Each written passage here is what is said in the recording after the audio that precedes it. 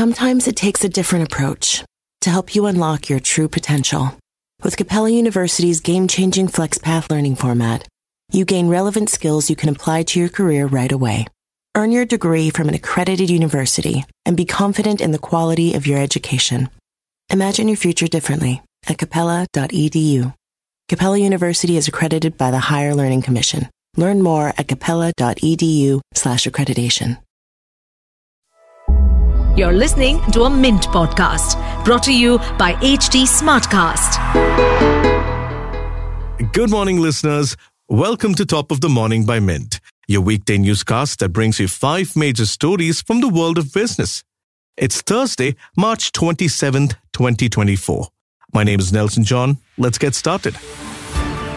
Top of the Morning by Mint. Markets enjoyed an uptick on Wednesday. Benchmark indices in Nifty increased by around 0.5 percentage point, while Sensex was up by 0.73% by the time markets closed. India is short on directors. Not the ones that make movies, plenty of those around, but those that run companies. According to the Companies Act, every board must have a certain number of directors depending on the size of the company. These directors should ideally be independent and impartial and take decisions that benefit the company's future and in turn its shareholders.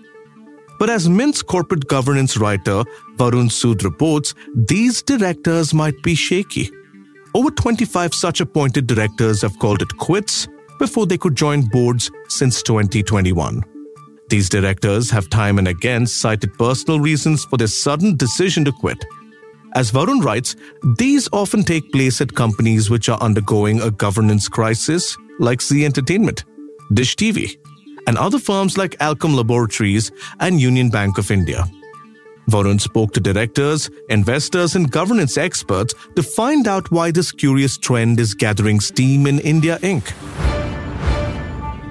Alternative investment funds, or AIFs, are going through a rough time right now. The markets and banking regulators came down heavily on these financial instruments, issuing notices that limit their scope of investments.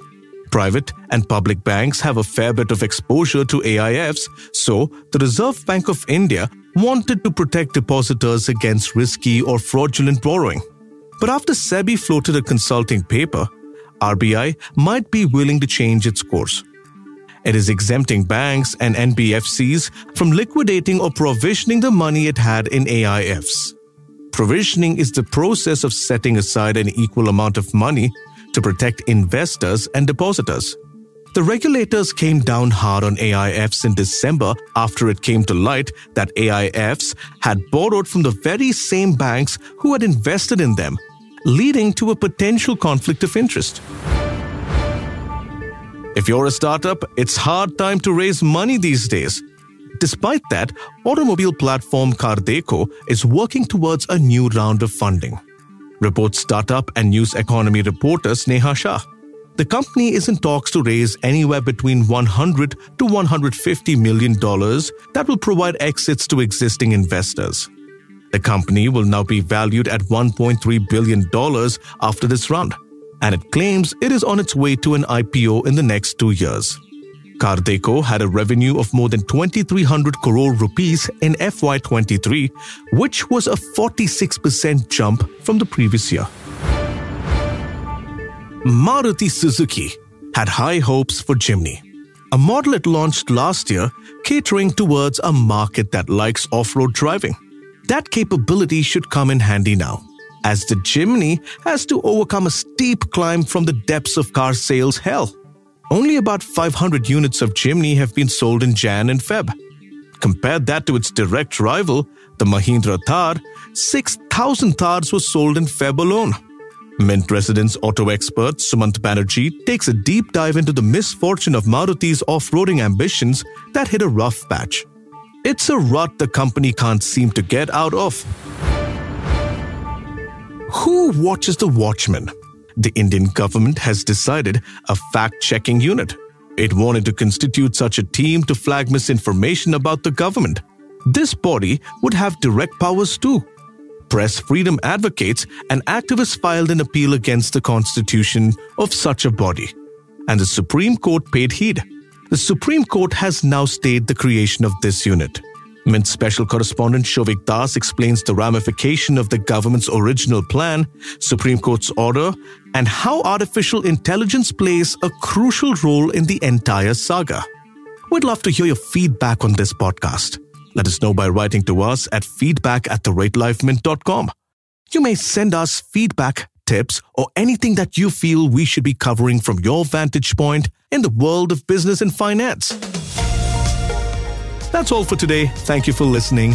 We will be back tomorrow with a fresh episode of Top of the Morning. Have a nice day. Top of the Morning by Mint.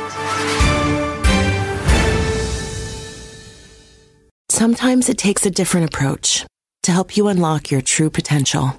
With Capella University's game-changing FlexPath learning format, you gain relevant skills you can apply to your career right away.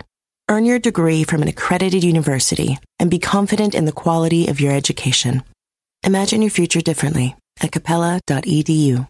Capella University is accredited by the Higher Learning Commission. Learn more at capella.edu/accreditation.